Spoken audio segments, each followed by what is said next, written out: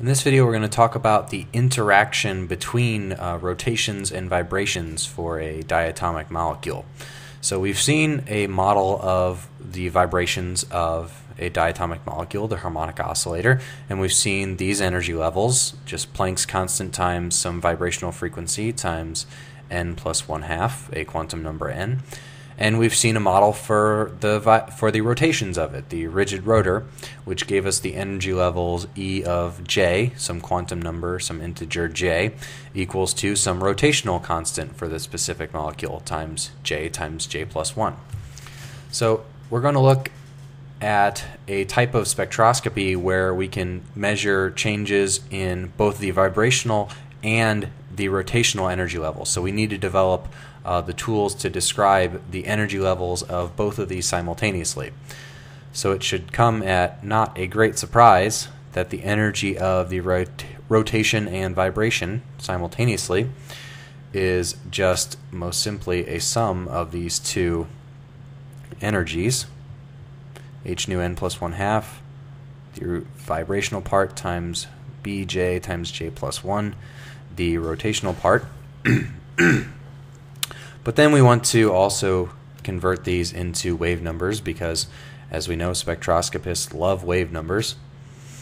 So to do that, we just we divide everything by the speed of light and put it in the units of inverse centimeters, and that gives us this omega bar, which we talked about for the harmonic oscillator, times n plus 1/2, plus, instead of b, we have b bar, j times j plus 1.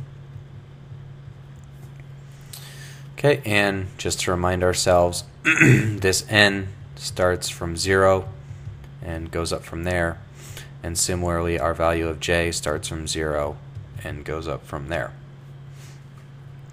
And this value of omega, which we have, or omega bar, is just going to be 1 over 2 pi times the speed of light times the square root of the spring constant k over mu, the spring constant determining how stiff the potential is that acts on the displacement from equilibrium of that bond, mu being the reduced mass, and b bar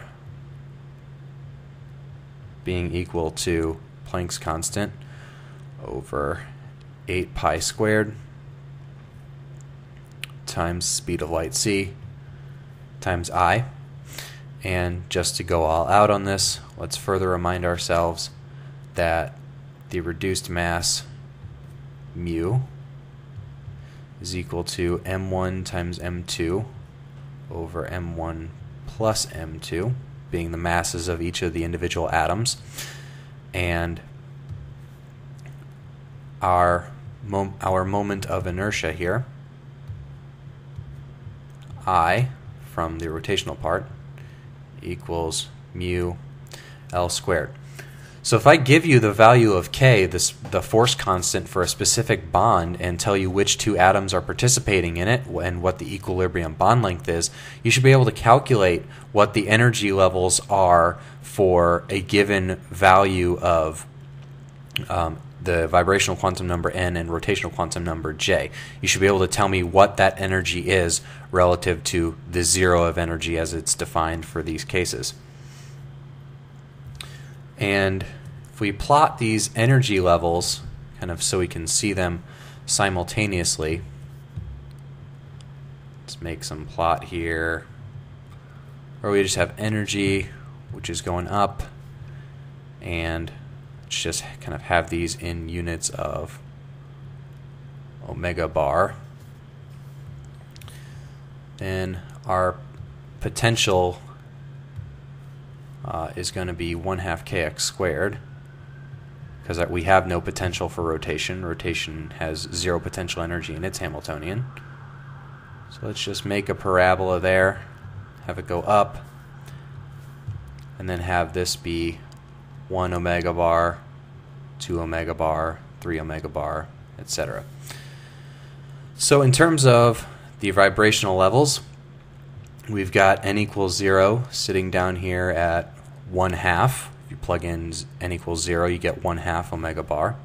The next one, plug in n equals 1, you will get 3 halves omega bar for the n equals 1 state, 5 halves for n equals 2, and by that same logic, 7 halves for n equals 3.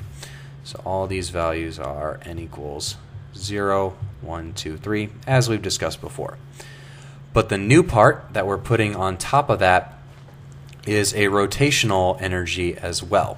And B bar is usually much, much smaller than omega bar, because omega bar puts these transitions in the infrared region, whereas transitions between the rotational levels are in the microwave region, much smaller units of energy. So we'll have things like J equals 0, 1, 2, 3. And I don't know how many in general there are usually between a given rotational level, but probably on the order of tens. I just am drawing this for a scale which is convenient for us to see it, and hopefully the resolution of your screen is high enough to where you can actually see what's going on here.